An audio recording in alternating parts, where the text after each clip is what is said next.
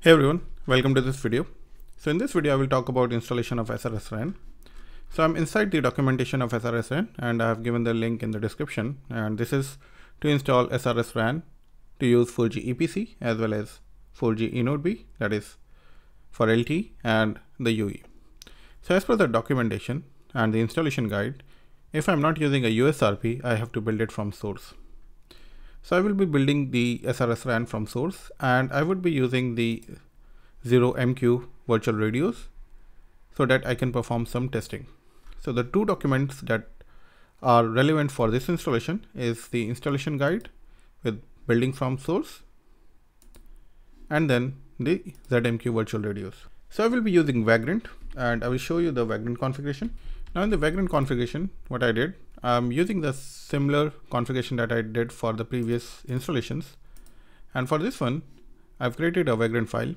Keep in mind you have to increase the number of CPUs to 2 and memory to 2048. So let me open this terminal. Alright, so I'm inside my terminal here and go to the SRSRAN directory and I will just do Vagrant up SRSRAN.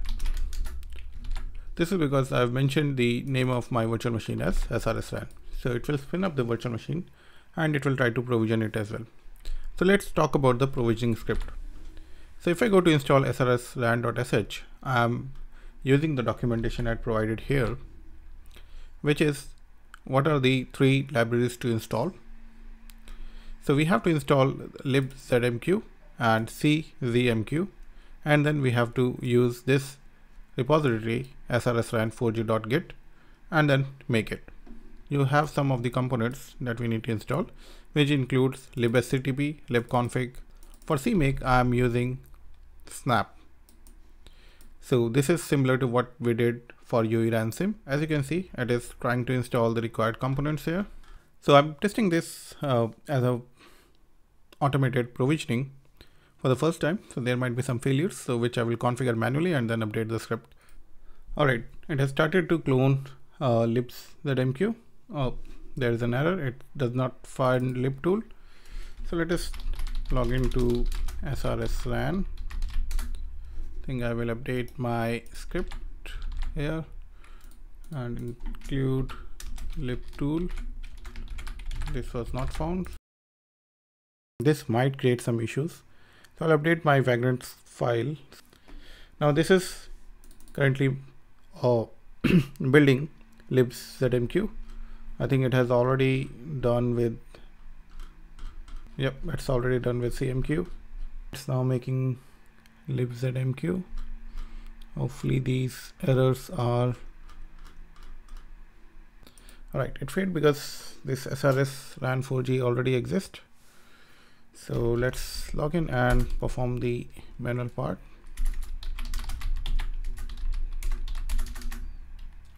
Okay, I got it.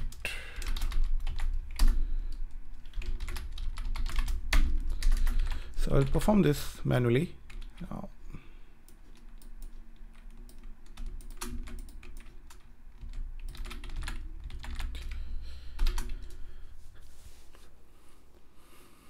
first I will clone the GitHub repository SRSRAN 4G into a directory called SRSRAN 4G. Once it is cloned, we'll create another directory build inside this directory. Alright, where we will be performing the cmake.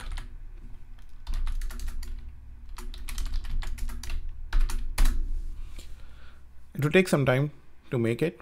Just keep in mind when you are building it, and if you are using libzmq, that is for 0MQ for your emulation, you have to check this. It is able to find this lib0mq. If it is not able to find it, then there is an issue with your installation of libzmq. Alright, so the build is successful. Now we are going to do a make. And it will build it, so it will take some time. I will just pause the video here. Alright, so the build is successful. Now we can start with the test part. But before that, alright, so the installation is complete.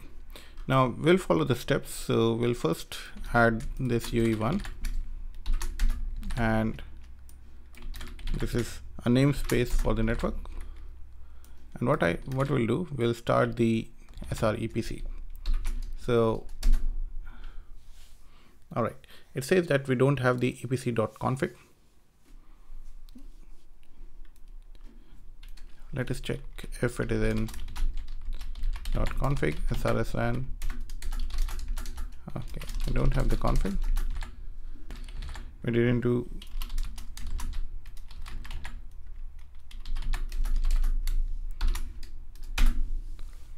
All right, so we forgot to do the make install, and once you do it, it will copy these config files.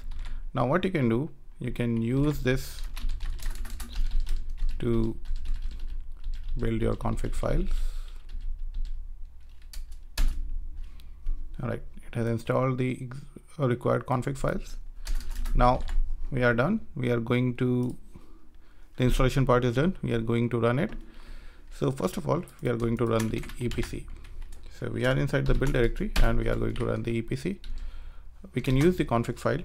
So I will use .config SRS. All right, that worked. So we have MME, GTPC, all the services initialized. That means our EPC is up. Let us log in again to the SRSRAN. Now let's spin up the eNodeB. So we are going to use SRSRAN build, and if we have to spin up the eNodeB, we need to provide this command, which is actually using the RF device name ZMQ, and these are the arguments: fail on disconnect true, texport TCP 2000, rexport localhost 2001, ID is eNodeB, and base station S rate is 23.04E6. So let's see if we can spin up the eNodeB. All right, our eNodeB is up, frequency is set, great. We have a S1 setup response, S1 setup request, eNodeB SRS eNodeB IDX, MCC, MNC, tag 7, PLMN, this, paging DRX. That's great. Now let's go to new tab and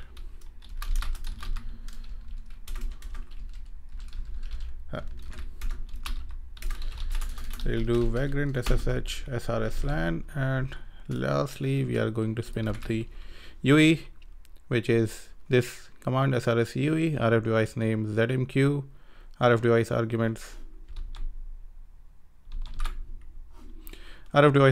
texport is TCP 2001, which is actually the rexport of the eNodeB, and rexport is 2000, which is the texport of the eNodeB.